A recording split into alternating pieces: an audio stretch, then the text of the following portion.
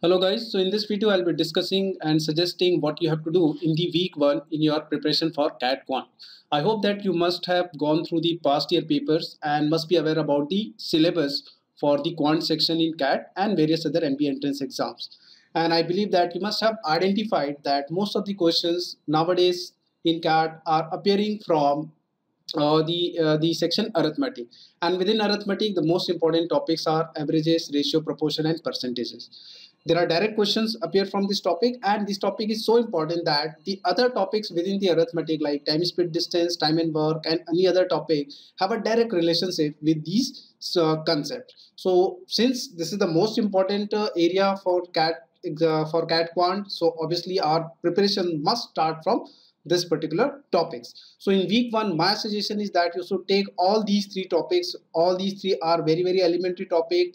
We are already aware about these topics. Much of the things we already know. The only thing which you have to hone is the way in which the formulas and shortcut tricks are applied, right? So you have to complete in the first week the averages, ratio, proportion and percentage, and you would not be taking much of the time. That's why I have suggested that somewhere between 10 to 12 hours, or we can say that 2 hours per day in a week will be sufficient to cover all these three topics. Now, what you have to focus on these three topics? Obviously, you have to focus on the basic concepts and formula. There are various formulas which we use for finding the averages, ratio, proportion and percentage.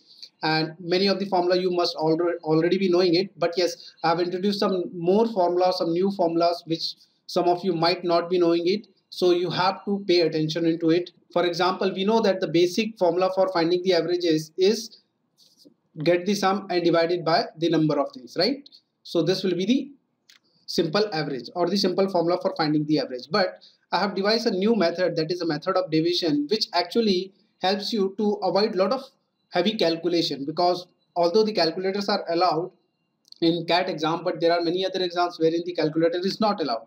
And at the same time, why to involve ourselves into unnecessary calculation? Even the calculators are allowed, right? Because if there are more calculations required, then there are more chances of getting it wrong, right? So I have devised a new method, that is method of deviation, exclusively for finding the averages, and this is very easy to understand, purely based on common sense. This is the thing which you have to focus primarily on the from the topic of averages. Ratio and proportion, a basic understanding about the ratio, proportion, continuous proportion, mean proportion and all those things which we must have gone through the school days. The more important among these three is the topic of percentage, because it has a huge application in every type of topics within arithmetic, right? So apart from understanding what is the basic rule of finding the percentage and understanding the rule of base, which I have explained in the theory videos, that is very important, because most of the people who get the question wrong from the area of percentage, is the prime culprit is that they don't understand what is the base for which we are calculating the percentage. So I have explained it extensively in the theory videos. Don't miss it and do not just overlook it. Just apart from that, you have to focus primarily on the conversion of percentage to ratio and its working. This is very vital. The reason being is that since as I said that although we have been given the facility for calculator, but still if we can avoid the calculation by usual method, that will be much better. So here the conversion of ratio to percentage is very much helpful. For example, if I want to find say 33.33% of something, right? So it is better to use 1/3 of that, because 1/3 as a ratio is equivalent to 33.33 in terms of percentage. So you have to remember some percentage and their corresponding ratio, and with the help of solved examples I have also illustrated that how you can use the ratio instead of percentage to minimize the calculation. Apart from that, the last thing which you have to focus is the question which are primarily based on increase, decrease and successive change in percentage, right? Primarily these kind of questions appear in the area of percentages. So these are the 4 things which you have to focus. The time is sufficient enough to do that, and let me just show you that in the course where you will be finding these topics and how to use the course. So here you can see that if you have purchased the online course, the complete course or a quant course, you'll be getting this particular bundle. Within this, you'll be finding all these sections. So I have developed a different section for I have developed different folders for each of the sections. So you'll be finding different folder for arithmetic, number system, geometry, algebra, and then modern math. So these are the 5 major modules in which the syllabus for entire quant is divided.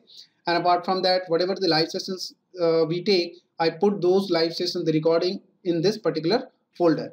And then you have the topic test, and at last you have the sectional test as well. So entire thing, whatever required in the quant course, is already provided to you apart from the live session. So you have to go to the quant arithmetic this course, and within this you'll be finding the very first module is the averages. So within averages you can find that I have given what are the basic formulas and properties of averages, and then I have also provided some elementary level of questions which you have to practice after going through this theory. And once you solve this practice problem, then I have also provided the video solution for these practice problems. You can just match the way you are solving and the way the actual solution should be, right?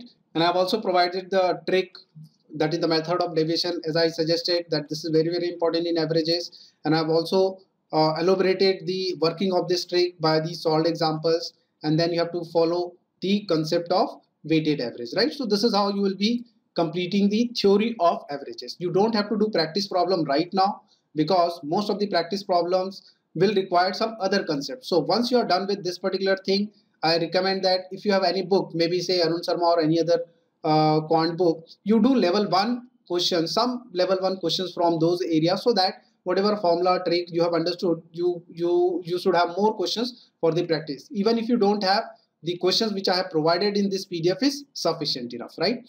The similar thing which you have to do in ratio and proportion. So in ratio and proportion also you can find that I have provided the ratio and proportion theory, the formulas. Again, I have provided in this PDF the various formulas, formula based questions which you have to do, and I have provided the video solution for these 2 practice problems, right?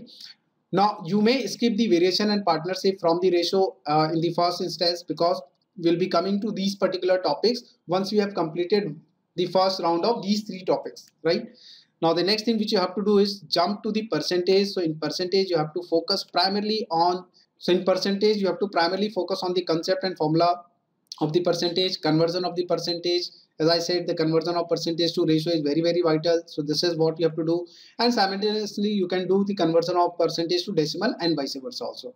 Percentage of quantity will help you to understand that how to identify or calculate percentage for those people who are very, very new to this topic, right?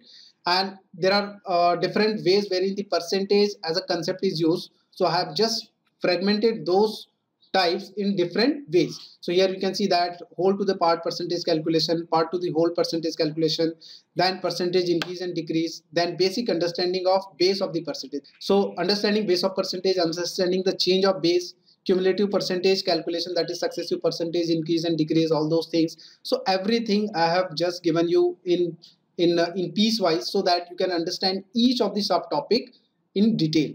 And once you finish this theory part, and then you have to solve level 1 or level 0 questions, which are very, very elementary questions from any of the book or whatever I have provided in the PDF format here. So these 3 topics, as I suggested, can easily be done in a week. And if you have any problem, you can just directly ping me. In the next video, I'll discuss that what we have to do in week 2. What should be our target for week 2.